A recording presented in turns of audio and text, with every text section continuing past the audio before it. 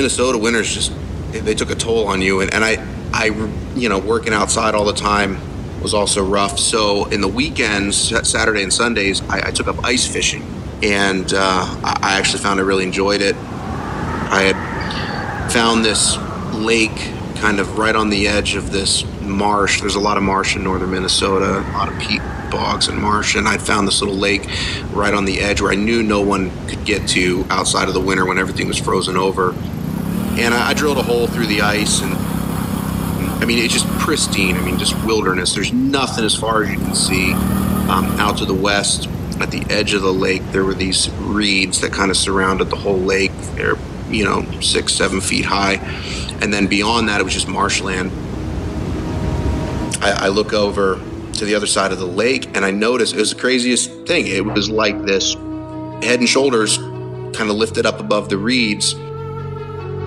It reminded me what it would look like if, like, you did a puppet show and you stuck a puppet up above a curtain. It just kind of rose up like that slowly and just stood there. It was just a head and shoulders. At the time, I remember thinking that someone must be standing on a snowmobile behind the reeds in this huge winter suit. The figure was incredibly dark, almost black, and it was a head and then these big shoulders. There's no neck, and you could see part of the chest too. There must be a guy on a snowmobile standing up to get up above the reeds in this huge winter black suit. And so I'm kind of looking at it, trying to kind of make sense of it, and it just shrinks back down. The head and shoulders go back down, it disappears, and a few minutes later, two of them pop up, the same one as before, and another one about the same size, maybe a little bit smaller, and they both sit up and they just watched me. And at that point, I'm thinking there's got to be some weird, maybe like there's a drug deal going on in the middle of nowhere, and these crazy hooded snowmobilers are having a party back behind the reeds. I mean, my brain was kind of doing that scramble, trying to process what I was looking at.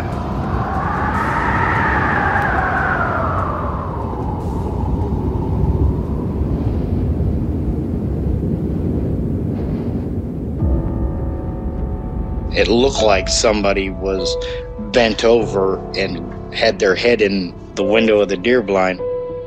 It either heard me or smelt me, and he pulled his head out of the tent and stood straight up, and that shocked me.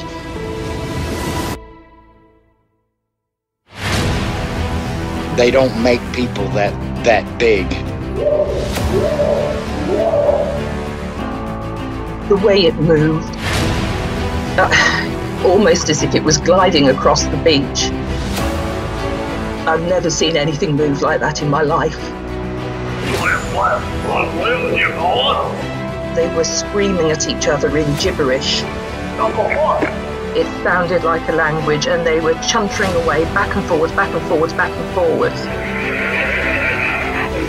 I know what a bear looks like, and there is no way on this planet that what I saw were bears.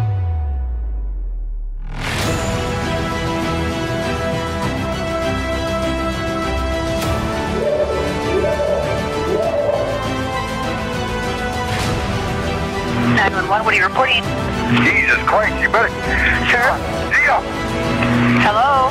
Get somebody out here. What's going on now, sir? That son of a bitch is about 6'9", I don't know. Do you see him now, sir? Yes, I'm looking right at him. Uh-oh. Hey everyone, this is Brian, host of Undertaking the Podcast, and you're listening to my favorite podcast, the one and only Sasquatch Chronicles.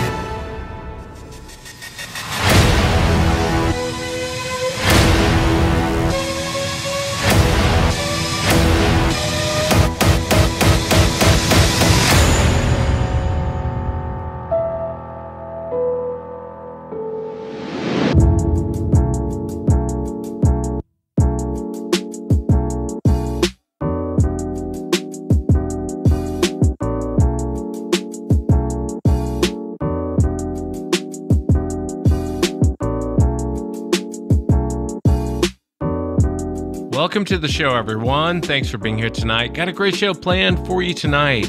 We're going to be chatting with Ethan, and Ethan comes to us from Minnesota. He had a very strange encounter when he was out there ice fishing, which is something I would love to do at least once in my life. But he was out there ice fishing and saw two of these creatures. Very strange encounter. And we're also going to be chatting with Lenny. Lenny comes to us from Washington State, and he had a very strange encounter, a bluff charge, but a lot of weird things happened around the bluff charge. If you've had an encounter and you'd like to be on the show, shoot me an email. My email address is wes@sasquatchchronicles.com. And if you get a chance, check out sasquatchchronicles.com. You can become a member and get additional shows. Let's jump into it tonight. I want to welcome Ethan to the show. Ethan, thanks for coming on. No problem, Wes. Thanks for having me. Yeah, I really appreciate you being here. And I know you have your Northwind studio. If everyone, I'll include a link underneath this episode. It's on Facebook, Northwind Studio. And Ethan sent me this really cool chainsaw carving of Sasquatch. What kind of made you, I know we had an encounter, we'll get into your encounter, but tell us a little bit about the business and how you got into carving with chainsaws. I think it's cool as hell, man. Oh, well, thanks. Yeah, I mean, it's definitely not something you go to school for. I was taking an apprenticeship course in northern Minnesota. We built these handcrafted log homes, and we did them with a chainsaw, just these huge timbers out of Canada. And our crew always got requests for carvings, bears and things like that to go with the cabins, and none of us knew how to carve. And so one day I'm like, you know what, screw it, I'm gonna take a log and start carving on it. And it took me a while. My first couple of carvings, I think I burned the first two I made. They were horrible, but I stuck with it and ended up getting a few decent looking bears. And it wasn't long before it becomes, like a part of what, of working with a saw. I would just start carving, tune out the world, and I could make stuff as long as I could see it in my head, I could make it. And so I did it kind of as a hobby for a while. And then when my wife and I got together 5 years ago, I wanted to get out of the construction industry, and she was a paramedic, and we wanted to do something closer to home where I could be more closer to my family. And so I started carving. We started Northwind Studio, and it was an art studio. Worked with wood, worked with a lot of driftwood and storm down trees and things like that. And I just started carving full time. And 5 years later, I mean, it has actually become a really fun full time business for us. It takes me all over the country, and I'm able to create all kinds of stuff. So yeah, it's a lot of fun. Yeah, I'm gonna have to end up buying that Sasquatch one before someone contacts you and gets it. Yeah, that one's gonna end up being my favorite. It's my first. It's definitely. I mean, I actually went out to the studio earlier because it's finished now, and I kind of walked around it. You know, when you make something, you want to kind of look at it again and see. And every time I go in there, I'm like, oh my God, it's exactly what was in my head. It kind of reminded me of some of the stories people had told you, and I want to take it and stick it out on a bike trail somewhere just to see what happens. Yeah, at night. Yeah, it's cool. I hope everyone goes out and checks out Northwind Studio on Facebook. Ethan's a pretty talented guy. Now, Ethan, you actually had an encounter in Minnesota. What was it, about 8 years ago? I think it was 2011, so nine years ago. 9 years ago. I was trying to pick the exact date, but it was, I think, February of 2011. Yeah, it was in northern Minnesota. I had been up there a couple of years already and hadn't really acclimated to what the winters were like. I grew up in the East Coast and in kind of a very moderate climate. So Minnesota winters they took a toll on you. And I working outside all the time was also rough. So in the weekends, Saturday and Sundays, I took up ice fishing. It was like the only thing you could do outside. And I actually found I really enjoyed it. And I didn't have a lot of money. I didn't have a lot of equipment. I had a little tent and a hand auger and a sled. And instead of trying to go out to the big lakes, I would go on Google Earth and I would try to find these little remote ponds Usually ones that look like they had access to larger bodies of water, but that were inaccessible to boat or whatever because of swamps or marshland. And I would trudge out there with my little setup and drill a hole. And sometimes I would sit there all day in the cold and get nothing. And sometimes I'd pull up these huge fish. It was new to me, and it became really exciting. You know, it was like finding these little pockets. And yeah, I loved it. And this particular day when I had my only encounter, actually, and the first time I even really was aware that there was such a thing as a Sasquatch, I had found this lake kind of right on the edge of this marsh. There's a lot of marsh in northern Minnesota, a lot of peat bogs and marsh, and I found this little lake right on the edge where I knew no one could get to outside of the winter when everything was frozen over. And I was really excited about it. It was way off the beaten track. I had to kind of drive down a dirt road and then hike through the woods. And this particular day, it was a Saturday. It was really warm for February. Usually it was in the single digits, but it was almost 50 degrees that day. And so I was sweating by the time I got out to this lake. So I took off my coat and my hat, and I was in a t-shirt. And I drilled a hole through the ice. And I mean, it's just pristine. I mean, just wilderness. There's nothing as far as you can see. Out to the west, at the edge of the lake, there were these reeds that kind of surrounded the whole lake. They're, 6-7 feet high. And then beyond that, it was just marshland. So I sit down, put my fishing gear in, and just kind of hanging out. And it's probably, it wasn't that long. It was 20, 30 minutes sitting there. I look over to the other side of the lake, and I noticed it was the craziest thing. It was like this head and shoulders kind of lifted up above the reeds. It could remind me what it would look like if, like, you did a puppet show and you stuck a puppet up above a curtain. It just kind of rose up like that slowly and just stood there. It was just a head and shoulders. It, at the time, I remember thinking that someone must be standing on a snowmobile behind the reeds in this huge winter suit. And it was really, the figure was incredibly dark, almost black. And it was a head and then these big shoulders. There was no neck and you could see part of the chest too.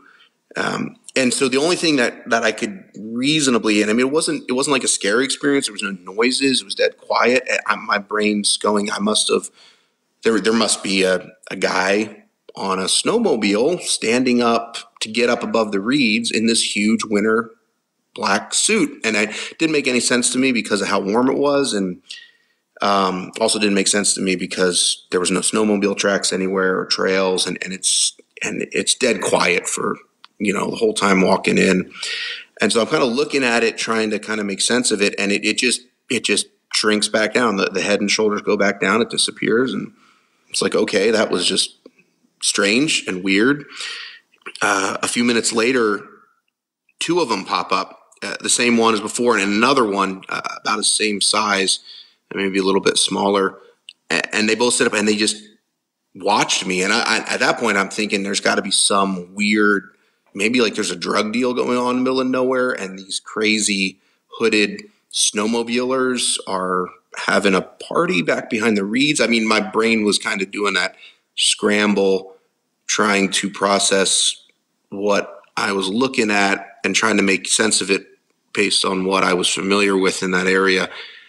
And they watched me for a while. They totally silent, not moving, just watching me fish.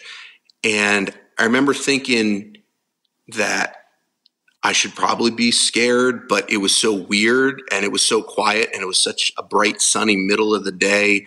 It didn't feel scary at all. It just felt just kind of a little bit surreal.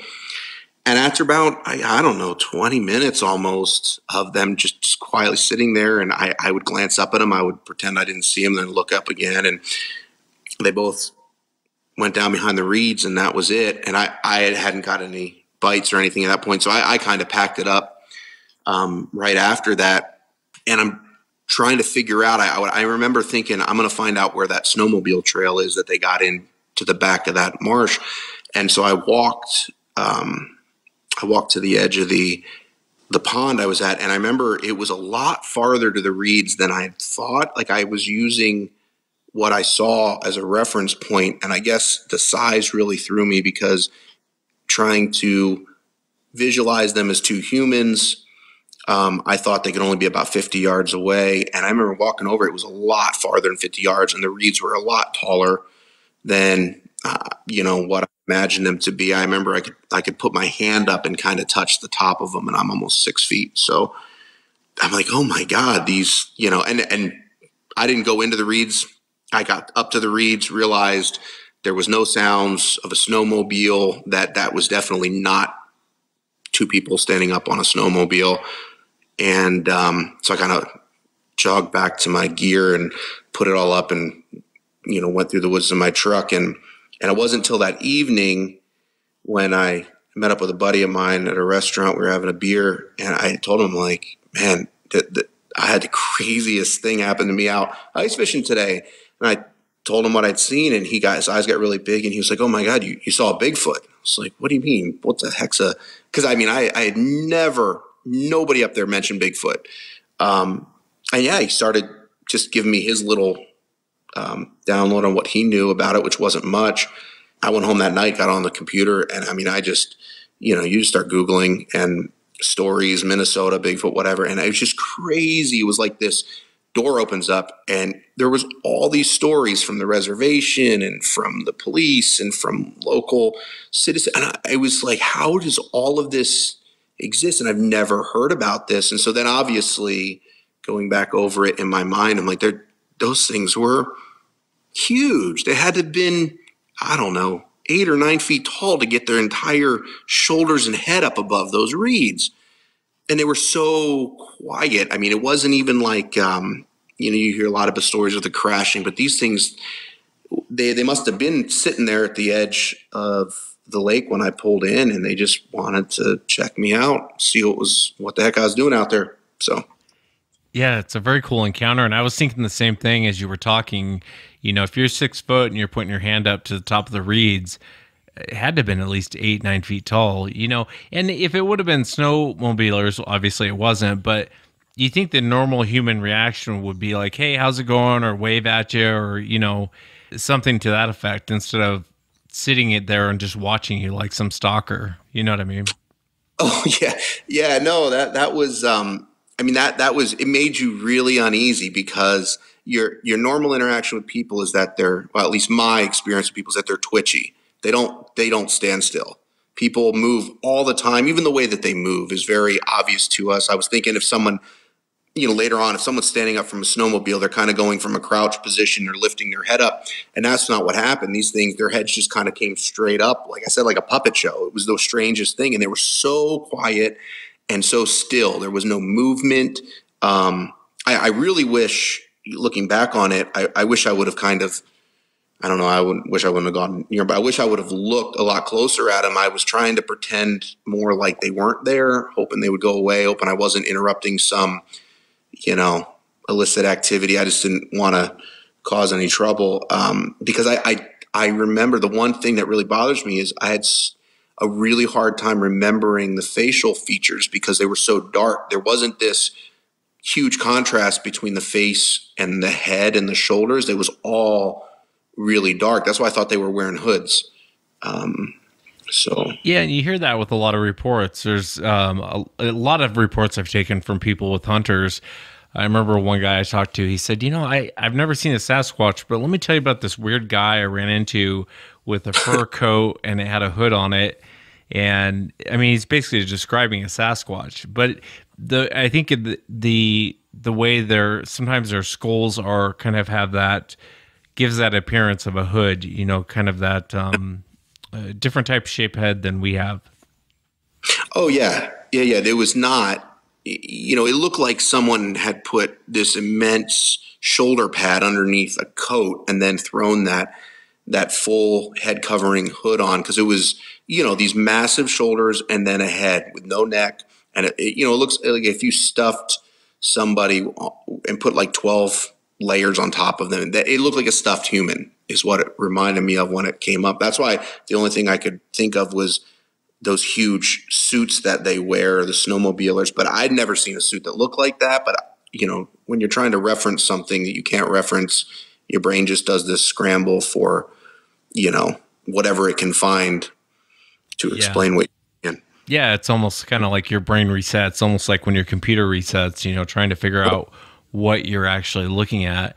I want to ask you about the lights, because you and I talked about the lights, and I did that episode about the Foo Fighters, and these weird, strange lights people see in the woods.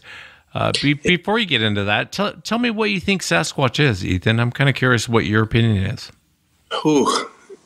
So that's, how that question evolves in your head the deeper you get into it. I remember when I first started after that encounter reading it, my instinct was to go to, there's just an undiscovered animal out in the woods. Obviously, there's lots of undiscovered animals, and it's not hard, growing up. I grew up in the woods, and I did a wilderness survival class for a number of years. And so I know that we do not know the woods like we think we do. So I thought it'd be easy for, even something that big to hide. So for years, that was my narrative. That's what I used to justify everything. And then I started getting into a lot of Native American folklore, and because they have so many stories about these creatures. And the thing that struck me, and I remember when it happened, I was reading about this Native American tribe up in the Pacific Northwest, up by Vancouver Island, and they would trade. They called it a tribe. They would trade with these creatures. The creatures would bring them like salmon, and they would trade. I don't know what they would trade with, but they could talk to them using sign language, according to and so then it struck me like there's no way that's a monkey, because you don't communicate with monkeys. And so then that whole human element came in. I'm like, well, maybe they're people. And then I was trying to figure out how that's possible. And there was these crazy links to the biblical stories of the fallen angels, and then like the mound builders, but none of it seemed to fit what Bigfoot was or Sasquatch was in terms of what people had seen and experienced. And so the last couple of years, and actually especially since listening to your podcast, I've kind of come to believe that they're an actual genetically created creature. That I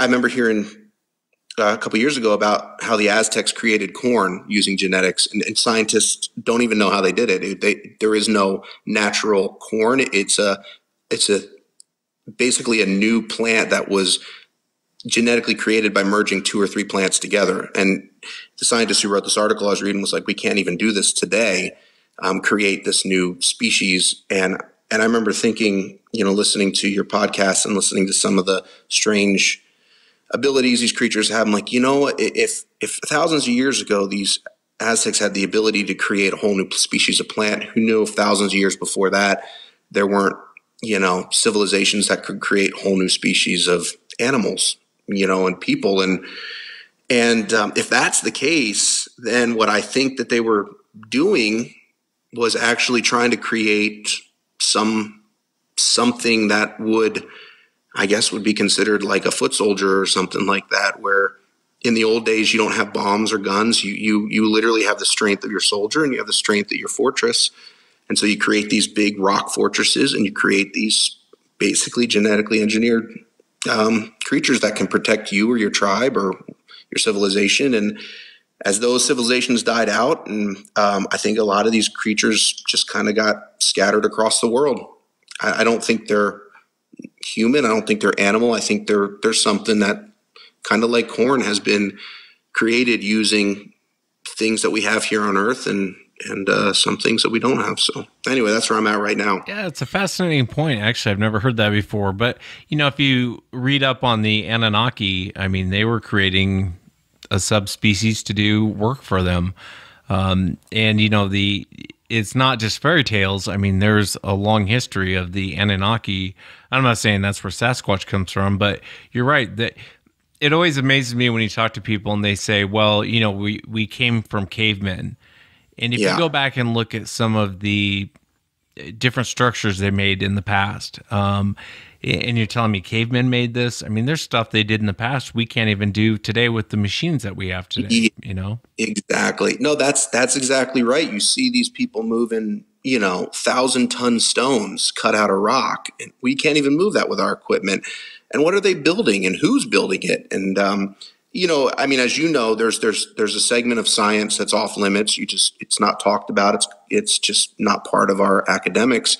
And that's the kind of stuff that fascinates me and has fascinated me since I've been a kid. And the more I find out about it, the more I'm like, we have no idea what our history looked like. We really don't. I mean, you mentioned it a lot about the time of Noah, and I'm like, we don't even know what that looked like, because for all we know, I mean, I know I've heard of these things called Ica stones in Peru, where they uncovered like 11,000 stones with etchings on them. This farmer did in his cornfield, and there were pictures of these native Aztecs or tribes, harnessing these dinosaur-looking creatures and putting battle armor on them. And I'm like, what in the world did that world look like back then?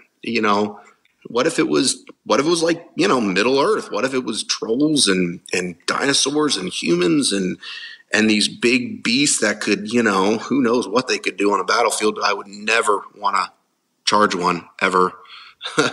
Yeah, you're right. It is fascinating when you look at the history. I don't think the history we know it has any truth to it. I think if people knew the real history, they'd probably be terrified of half the stuff that went on, Oh, absolutely. I don't think academics could survive it. I just don't think they could. I think they have to keep everything pretty cut and clean and safe. And I don't know. I think it's fascinating, though. I'm glad there's people like you that are gathering information, because there's nowhere else to go and get it. There really isn't. Yeah, I appreciate that, man. I appreciate that. Tell me about the lights. I'm really curious about this light encounter that you had. Yeah, so I was also in northern Minnesota. That was actually closer towards the Canadian border. It was actually just a few months before my run-in with the Sasquatch. It was in the fall during hunting season, and a buddy of mine and we would hunt the edge of this peat bog. You can look it up. It's like the largest peat bog in the lower 48 states outside of Alaska. It's just huge. There used to be reindeer herds out there, or caribou herds, I think, at one point. And then during the Great Depression, the CCP came in and tried to drain it and make farms out of it. It never worked. It just killed off the caribou, and I don't know. Sad story. But anyway, it's a really remote area, and I love to hunt it because it was the only place during hunting season you could go and not run into other people. And it was all public land. So my buddy and I had set a blind up right on the edge of this peat bog. We got up really early one morning and drove out there. It was probably 4:30 in the morning, so pitch black, just pitch black. We wanted to get out there a couple hours before the sun rose up.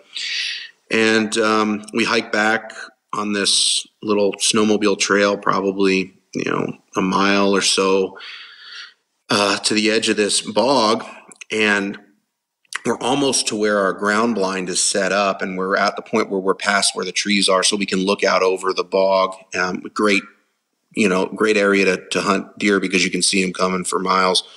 And these, I think there were 3 or 4 of these little basketball size lights came kind of floating up out of the bog. They were kind of hovering just a few feet above the surface. And I couldn't tell how far away they were because I didn't know how big they were. I didn't really have a reference. It was pitch black, but they were very bright, very bright. And I pointed them out to my buddy. He had seen them too as soon as I saw them. And we're looking at them. And at first I'm thinking, what kind of aircraft is out here in this peat bog at 4 a.m? But then I realized there's no sound. There's no sound of a motor, of a propeller, of an airplane, no whine. It's just total silence out there. Total silence.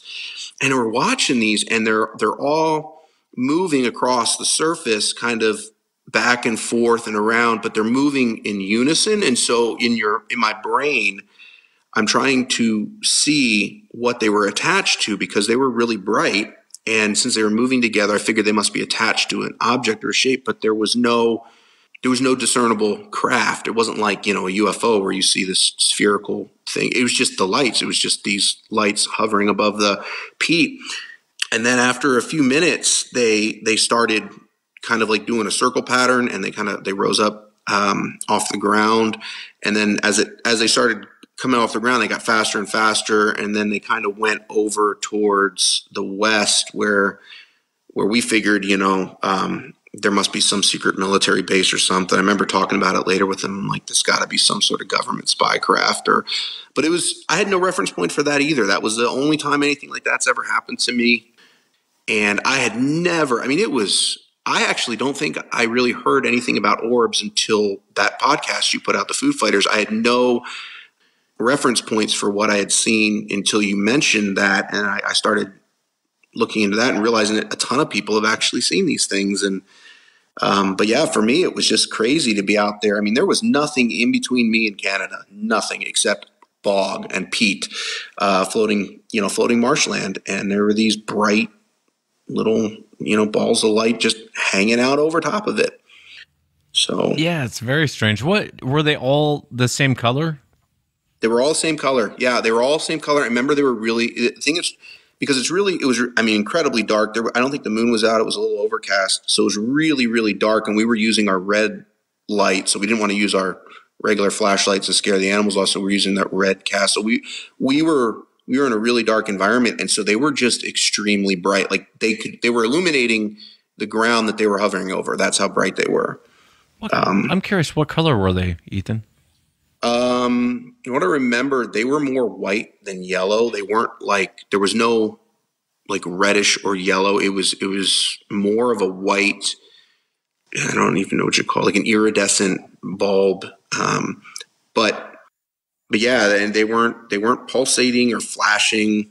They were just a steady, almost like someone had taken a perfectly round light bulb and lit it up from the inside. Yeah, it's bizarre. I would say probably more people see the lights than they do Sasquatch. And it's strange. There is a long history of the lights. I mean, even with the Native Americans, they talk about the lights, and then the World War II pilots, the Foo Fighters, they called them Foo Fighters. They would talk about them. And if you read a lot of those accounts, it sounds like modern day accounts of what people see in the forest. What's your take on the lights? What do you think that they are? Oh my,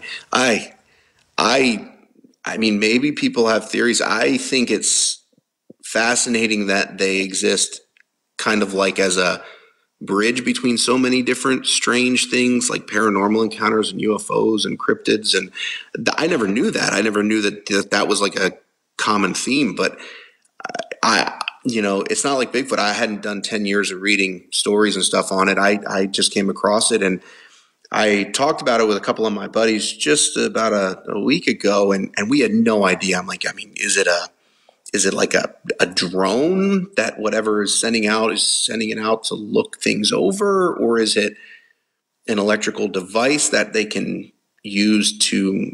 I remember I saw this one crazy video of these things flying above a crop circle as the crop circle was happening. Like, I don't know if it was a faked video or not. It seemed like it was pretty legitimate, but they say that they see them a lot during there. And so I don't know if they're craft or if they're, like maybe a portal, or I think a lot of stuff that we consider to be ball lightning. I've seen videos of ball lightning. I think a lot of stuff that people consider ball lightning is actually those orbs. Actually, I don't think it's just like lightning that gets stuck in the atmosphere. So who knows? I mean, your guess is as good as mine. I haven't really been able to place those with anything that makes sense to me. Yeah, I would agree with you. I think the ball of lightning is pretty rare, and it's whenever people see these lights, kind of like how you described them, they seem to almost like a drone. They seem like someone's flying them. Yep. No, these things, they were synchronized. That was what was crazy. They weren't random kind of bobbing up and down and they were a synchronized, obviously controlled device. That's why I thought it was a military aircraft. But the fact they make no noise, whatever it is that they're using to fly doesn't make sound, at least not that I could hear. Yeah, and that's how everyone describes them. I've seen it. It made no sound when I saw it. And it's kind of unnerving. It's kind of a pretty light. It's not like at least in my experience, it wasn't like a spotlight coming on. It was it was a bright light. Don't get me wrong, Yeah. Kind of like a fluorescent almost. Kind of a, I don't know, fluorescent's the best way to describe it. But you're right, the light. Luminescent, yeah. Luminescent. It creates a, enough light to see, but it's not, you're right, it's not a spotlight. It's not like it's a beam shining somewhere. It was just. It's like coming from the inside out. Yeah, it's real bizarre to see. Yeah, that's very cool encounters, man. I'm so happy you came on to share the encounters, and I really hope people go and check out the North Wind Studio. Very talented guy. I'm telling you, Ethan, the Sasquatch sculpture you did was badass. But I appreciate you coming on, man, and sharing what happened to you. Thank you, Wes. I mean, it was an honor for sure. I absolutely love what you're doing, and keep up the good work, because we could use a few more stories these days. Yeah, the honor was mine.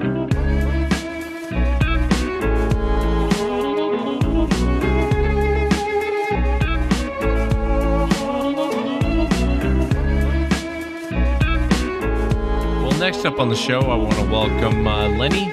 Lenny, thanks for coming on. Thanks, man. Thanks for giving me a call. Yeah, well, your email really piqued my interest. I know you had mentioned in the email about being bluff charged, and I know a lot of weird things happened. The encounter happened near Lake Easton back in 2019. If you would, Lenny, just kind of start from the very beginning. Kind of tell us what you were doing and what happened. Okay. There's a little bit leading up to it. I got more serious into the subject matter after I attended the Bigfoot conference in 2016 at Ocean Shores, and learned a lot doing that. So then I, go out and hike and things like that. But I don't know if it's just me or it might happen to other people. When you first kind of get into it, everything is Sasquatch or Bigfoot. And I had to kind of calm myself down and go after more facts.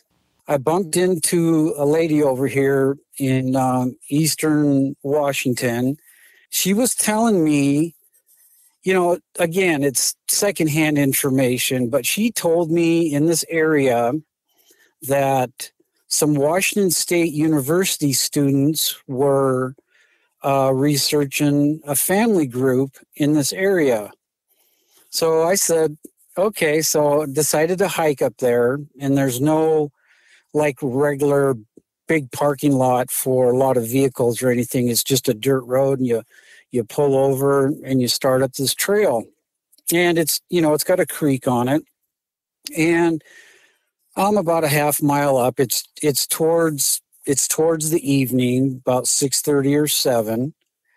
And about halfway up, about 7-8 feet up, 8-inch tree had been snapped over, but it's sitting perfectly across the trail that you have to walk around it. And I thought that was strange. And then next to it were some smaller trees that had been just bent over. And I analyzed it, and it just didn't look like, to me, that snow would have done that. And, what I've heard listening to your show and learning a lot from this show, that my interpretation is they don't want you to either go any farther where that tree is across the trail, or maybe they've got little ones and that's their boundary. And I had gone out 5 to 6 times in other places and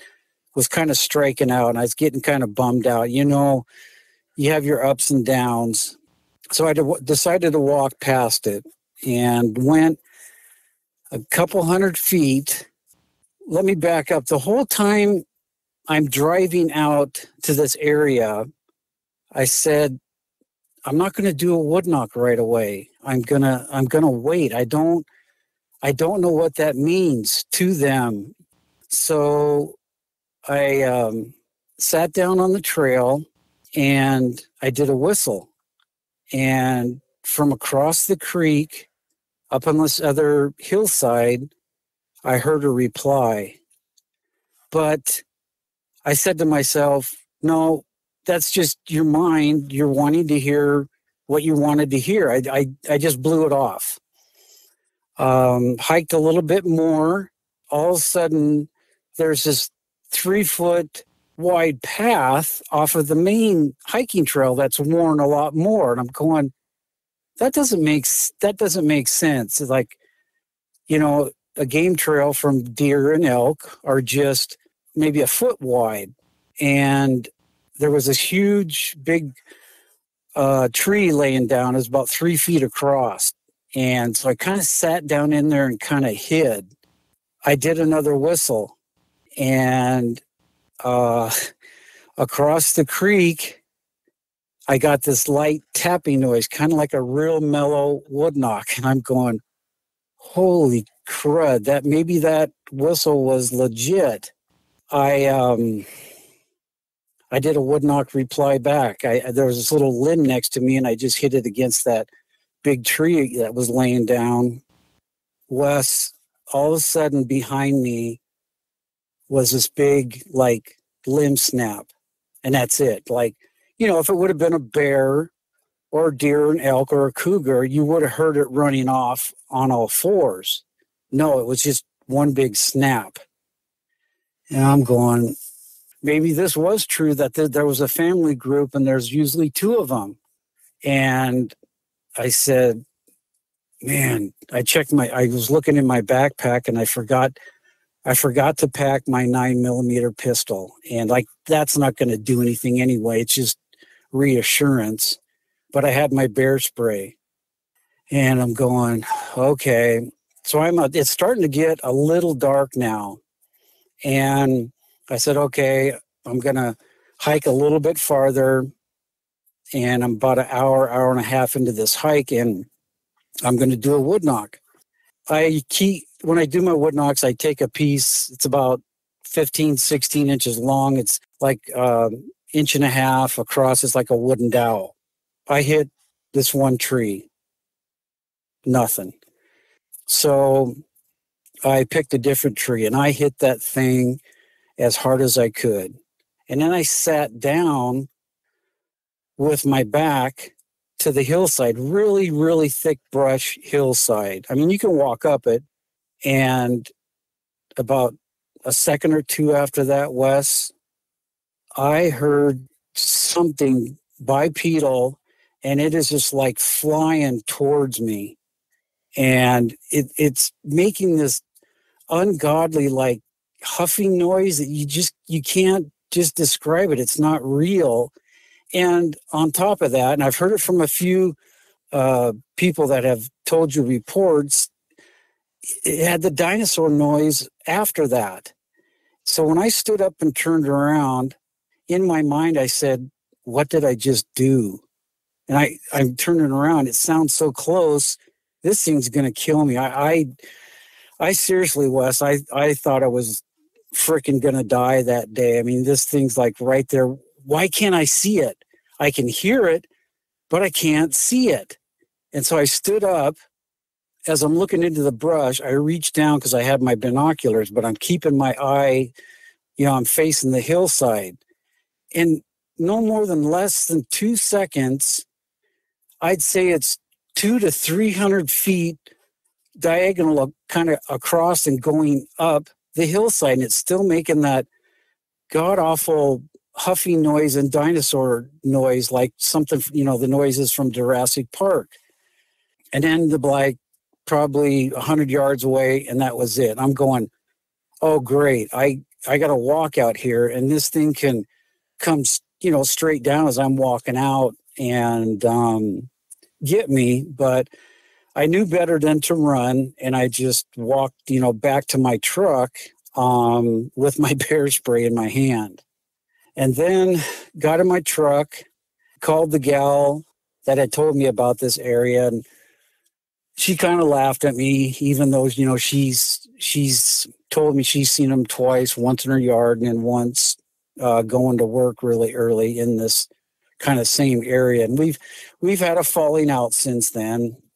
And called my buddy Tristan, and he calmed me down and asked some questions. And he's the type of guy and I've learned a lot from him. It has to be pretty factual with him, and that taught me a lot. And he calmed me down, and then I called and talked to his mom, Pat, and she calmed me down because I was freaking upset. And then called my wife, and she's going, "Oh my God, get home." The next day, the gal that told me around about the area, she wanted to go up there, and I said, okay. And her sister-in-law went with us. So there was 2 gals and me, and nothing happened. And we get right to the spot where I got bluff charged, and I couldn't believe it. She goes, "Lenny, do a wood knock." And I just looked at her and I said, "You got to be effing kidding me." And I did one, and nothing happened. So then maybe it was 4 or 5 days or a week later, Tristan and Pat went up there with me. He put out 2 recorders, and we put some apples up, probably 10 to 12 feet high. We went back and got the recorders, but we walked a little farther this time. And we crossed the creek again, and this one spot on this hillside, just kind of visualize an escalator in the side of the dirt going up this hillside. It was like 3-foot wide steps. Something huge was walking sideways up this steep hill, but it was so soft you couldn't see any tracks, and there was no deer or elk tracks around there. So we came back, and Tristan got the recorders, and he called me up about 3 days later and told me that I think we left there around 2 or 3 in the afternoon. And he told me that 8 hours after we had left, something bipedal came, and it was like messing with the recorders. So that helped me verify that, something was kind of up in that area. This year, I took a friend of mine, his name is Mike, up there, and we went off trail for a while. And this time I remembered my pistol. So him and I went up there, and we found some, people call them glyphs or tree structures that were very strange, kind of unnatural. And he found a track, which was probably 40 feet from where we had put the apples in the recorder with Tristan. And we found a good track. It was like 14 inches long and about 4 inches wide. And then I missed a spot. When Tristan and I were going up there, I was leading, and then we were past my bluff charge area, and Tristan spotted a partial track going up the hillside. And he's, like I said, it has to be pretty legit for him, and he was pretty excited about seeing that one. About a month ago, I went up there during the day. Nothing happened, but when I was coming out, I got the sound like something hit its fist against its chest twice, and it was just a strange sound. Let me ask you, Lenny, Okay. When this same bluff charged you, how far away from you was it when you heard it coming? When I first heard it with my back to it, it sounded like 60, 80 feet. And then when I stood up, it should have been, the noise was so loud of it coming straight down this hillside at me in the brush that when I stood up and turned, to me, it sounded so close, it should have been 20 feet away, but it wasn't there. And what do you make of that? Because I know the area well. I mean, you and I are practically neighbors. Yeah. We're both enjoying the smoke at the moment of the Yeah. the fires. Yeah. And the only thing really we have is black bears. And Right. black bear, if they charge you, I'm not saying a black bear won't charge you, but if a black bear is going to charge you, you're in big trouble. It's not Yes. going to stop coming. Yes. And what do you make of that? When you turn around, there's nothing there. I mean, you've heard me talk on the show. I've had Yes. weird experiences where me and my brother were out hunting one time, and I swear to God, it sounded like a Clydesdale horse came and ran right between us. There was nothing there, nothing there. But what do you make of that when you hear something so big? And this, and if, all the listeners have done their research, there's different researchers, and I don't really care what people, think, but it could be the woo factor. And, I kind of feel it was cloaking on me. I really do. I mean, if the government doesn't believe or know anything about there, how in the hell or somebody thought up of the movie Predator when that thing cloaks? So that's my interpretation. That's what I kind of feel happened. I mean, it should have been right there in front of me, and it's like there's nothing. I do think there was a family group in there. I'm thinking maybe the female one was across the creek when I got that first whistle, and this could have been the big guy saying, I need to scare the heck out of this hiker and get him out of my area. I mean, there is weird stuff that goes on with Bigfoot. I know you're a member of the show. You've heard them all, and there is anyone that tells you that there isn't weird stuff that goes on with Bigfoot's probably lying to you. Anyone that tells you it's just a North American great ape we haven't caught up with, probably lying to you or being disingenuous, one or the other. Exactly. Because there is something very strange going on. You mentioned the Jurassic Park sounds. What kind of noises were you hearing? When you say that, what do you mean? Well, I always go back. I figured it, that scene where the two kids are in that kitchen hiding from those little raptor things or whatever they're called. Oh yeah. Yeah. And that noise was on top of like this huffing thing, and it's like it just didn't make sense. It really didn't. What keeps you going back to that area? Just curiosity? Yeah, big time. It's it keeps me out of trouble, and plus I get a good hike in. I know a little bit now, and everybody's got their opinions and this and that. I want to more.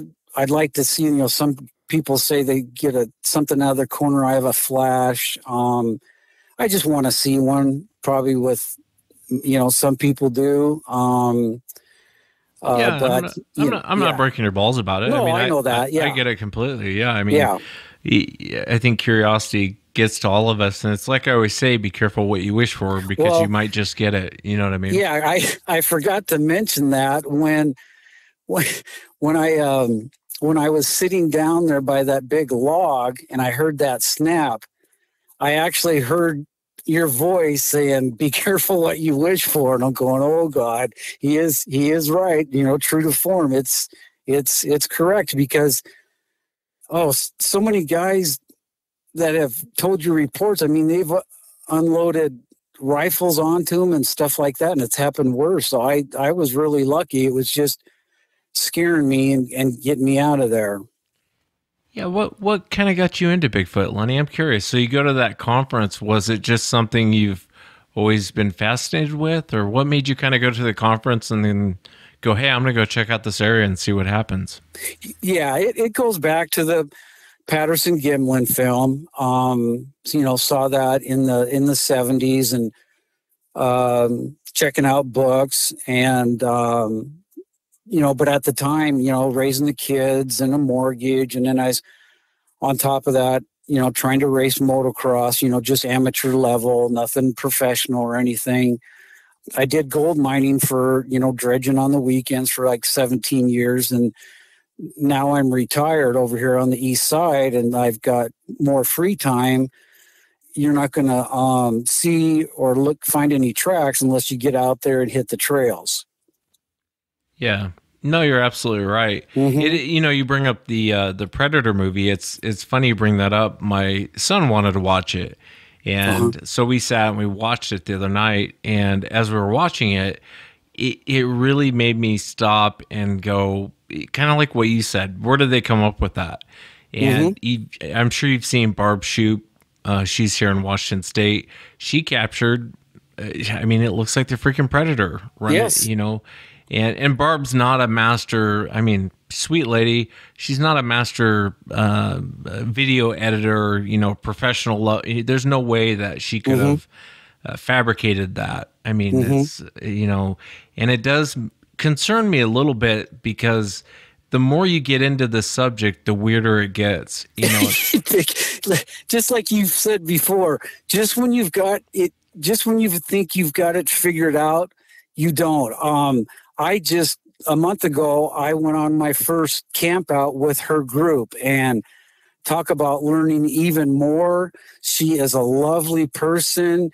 I just had the most fun, and my wife did, and it was such a blast going on one of her campouts. It really was. Yeah, I met her one time. I can't remember where I met her at. I can't remember if it was Beachfoot. I've met Barb one time. I remember her dog. Sweet, very sweet lady. You're absolutely right. Barb's a very sweet lady, which is odd because you don't find usually nice people in the Bigfoot world, but she's definitely one of the nice ones. Are you still going back? I mean, are you still wanting, or is it an area that you keep wanting to go back to? Oh yeah, it's like an hour. It's only an hour from my house, and there's another one even closer to Lake Easton, and I've had some strange things there. Of course, I've put some apples out there. They always disappear, but I learned something from Tom Cantrell. He's written a couple books, and I started putting the apples in like a mesh bag so they can see them, you know, like an onion sack or something like that, or like the mesh sacks you get when you buy produce. And I put out colored glass rocks, and I take pictures before and after. And they wouldn't take the silver colored ones, but they take the green and blue colored ones. And then one time I went back and they didn't touch them at all, but they rearranged them. And last year, this other area, about the second time I went out there, there was 2 spent rifle shells about a foot away from my little gifting stump. And so I looked at all the trees. I'm not an expert, but usually if somebody goes out shooting a rifle, I mean, you're going to you're either sighting in your rifle for hunting season coming up in the fall, or your target practice. You're not just going to shoot twice and then go back. And I looked at all the trees, and sometimes people leave their targets when they're shooting out in the woods. I didn't see any of those. And then so I was kind of on the fence on it. I went back a week later where I'd left more apples out. The apples were gone. And two more rifle shells, you know, they're old ones, were laying there again. And I know where they came from, and it's about 200 feet away, where it looks like a long time ago, you know, it used to be like where some guys would have like an elk or deer camp. It was just different. Like you said, once you get into it, it's different. Yeah. It is. Yes. Yeah. If, you're not far from Bumping Lake, and that's a little bit farther south from you. So if you get a chance, be careful going to that. I've had some very aggressive reports from Bumping Lake a lot over the last 2 years or so. I was just there probably 2 months ago. I wasn't at the campground. I'm not going to say where I was at, but in the evening, I was doing rock clacks by the campfire. And a couple of times, my wife is hard of hearing, and she jumped one time something, 150, 200 feet into the woods. We could hear, again, just one limb snap. And I go, "Do you hear that?" And she goes, "Yeah." And so the very last night we were there, I do rock clacks. I do like 2, maybe once every half hour, and then I do like 5 real quick ones. And I put out my recorder that night. Next morning, it's about 6:30. I go get my recorder, can see that it recorded, I think, 8 or 10 hours. I go back to the campfire. My wife's still sleeping, and I'm starting to listen to the recorder. And I got, the earphone things in to hear the recording machine. And I hear this clack, clack from where I just came from with to pick up the recorder. And I go, no way. And so. And that was at Bumping Lake? Yes. Yeah. So I go and get my binoculars out of the trailer, and I walk down there, and I sat there for about 10 minutes, came back. Now, the only time I did 5 really quick rock clacks was the night before. So I'm sitting there at the fire again. It's like about 7 o'clock now in the morning. And I don't have my ear things in. I'm just kind of listening. All of a sudden, that same direction where I put out the recorder, whack, whack, whack, whack, whack, like the 5 rock clacks. It's like it was letting me know or something. It's like, or it was copying what I had done. It's like, holy cow. So that was good for me. Yeah. Yeah, no, I hear you. And if you download Audacity, it's free. You can take that 8 hours and basically look at it, and you can almost see where, so you don't have to sit and listen to your audio. Okay. Yeah, if you get a chance, Audacity, and you can just pop, and you can actually see where there's, after a while, you get to see different things. Maybe it's because I see it, I can see where an is at, or sure, different things when I'm interviewing people, but I know with, so you don't have to sit there and listen for 8 hours. Okay. Okay. That's the hardest thing. Yeah. When getting into, yeah. Cool. What do you think that they are, Lenny? What's your opinion? Oh God. I was hoping I would be the only one person you'd forget to ask that. So there's no wrong answer. Yeah, I know that. Everybody knows that. And you get some really good answers. Well, at first, like after the conference, I thought it was, the Gigantopithecus. After my bluff charge and not seeing anything like I should have, I think it don't make sense. I think it's an interdimensional being. That's my opinion. There's just too much weird stuff about them. Why is the government, not bringing it forward to let us know it's not going to affect the forestry industry? It's just too strange. Yeah, and I want to ask you this, and again, I'm not asking this to none of these questions. You know the show. Mm-hmm. I'm curious, when you say interdimensional being, what does that mean, and where would the origins of something like that be? The reason why I ask that question, because when I think of interdimensional, and I've said this to many different people, I think of demonic, but maybe that's just the religious, ex-religious side of me talking. But when you say interdimensional, what does that mean to you, and what do you think of where's the origins of something like that come from? Okay. I think it has to eat, killing deer, elk, or whatever. But I think it could be, the portal thing. It could be, I was talking to a guy the other day. He saw me with one of my Sasquatch shirts on, and his opinion was that the aliens had, sent them down here to get our gold. But for me, I just, it's part like paranormal, where it has the abilities to do stuff that us average human beings just can't comprehend. It's just, and the origin, I think, just comes from maybe a different planet. It could be that, or like it could be stepping in out of portals to a different dimension. No, I was just kind of curious what you thought. Sure. There is weird stuff that goes on with Sasquatch. Like I said, I mean, there is some very bizarre things, and it concerns me a little bit. I know with, and again, I'm far from an expert on pretty much anything, but the one thing with the gifting, I'm always concerned when I hear of people doing gifting or, because we don't know what they are. I remember one time, it was the Two Brothers episode, the spirit medium lady. Remember, she was talking about the woman in white and all the other things.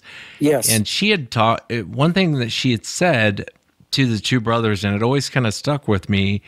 Because, I used to always think, well, we're feeding them. And then once you stop feeding them, they get mad. And if you really think about that, that really doesn't make any sense. Because what other animal or whatever on the planet gets mad when you stop feeding it?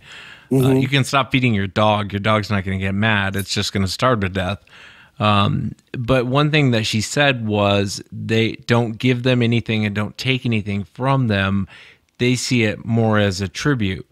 Now, again, she could be wrong, but it was fascinating. She used that term tribute. And then it kind of clicked with me because you hear these stories of people who are feeding them. Then all of a sudden they stop feeding them, like on a farm or something. And this thing will come through and kill everything, all the livestock. And I mean, they just go ape crazy after you stop feeding them. And when she said tribute, that kind of made me stop and take pause a little bit. I'm not trying to tell you how to do things. You got a great point. And, I guess I want to see one so bad. I want to try everything. But like I said before, I'm learning, and I try not to go by myself now. I try to get people to go with me. But yeah, that's a great point about feeding them. Nobody knows what they're going to do when you stop. It's a great point. Yeah, you have to let me know. I mean, let me know what things work and what doesn't work. I think you heard me talk one time on a show about I played a baby crying. You can go to YouTube, type in baby crying sound effect, and it'll play for like 2 hours, and it's like nails on a chalkboard. But it did bring something in. It definitely brought something in. And the guy from the Olympic Project, Derek, he's told the same thing. But he was way out there by himself. But he heard this thing coming, and it's like, I don't know if I want to do that. Well, the one thing I will tell you, it started to change my opinion because we did that at the Browns property, and there were several people there when I did the whole baby crying thing. And one thing that did surprise me a little bit, because even at that time in my mind, I thought these were monsters, kill them all and let God figure it out. But the one thing that did kind of make me stop and take pause is whatever came in, it came in like a freight train, but it stopped on the edge of the wood line by the sound tent that we had, and it started cooing, almost like a mom would coo to her baby. And that made me kind of, for a moment stop and go, maybe they're not all killers, maybe they're not all... Right. But, try different things. You keep me up to date out there, will you? I will. Let me know if anything else happens. I sure will. And hopefully we'll get some rain, man. Get rid of this smoke. Yeah, I'm dying. This smoke is getting so old. Ugh. Yeah, it really is. But I appreciate you coming on, Lenny. Thank you so much for taking the time.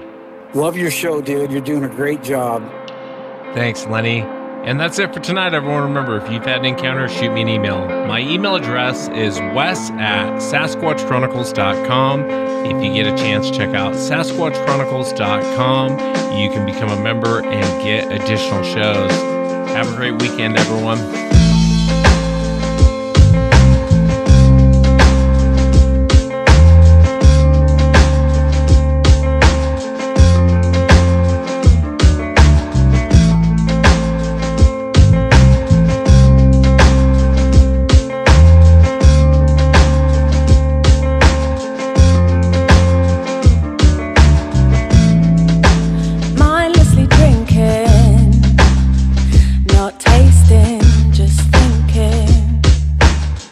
About limitless infinite life. She is my thunder. No wonder I'm going under the intoxicating danger I like. Save me from myself, let me drown in my black lake, let me float away.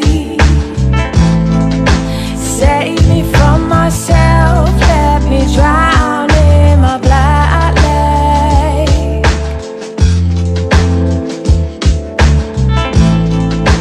Beauty is a black lake, let me sail away.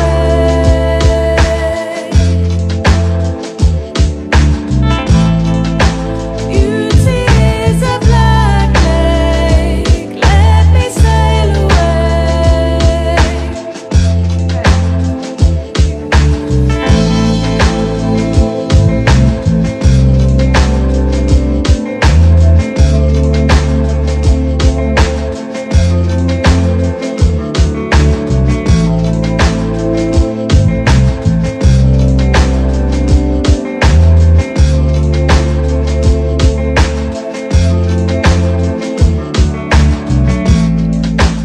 Darkness approaching, deep water keeps flowing. It inhales me in the stormy tide.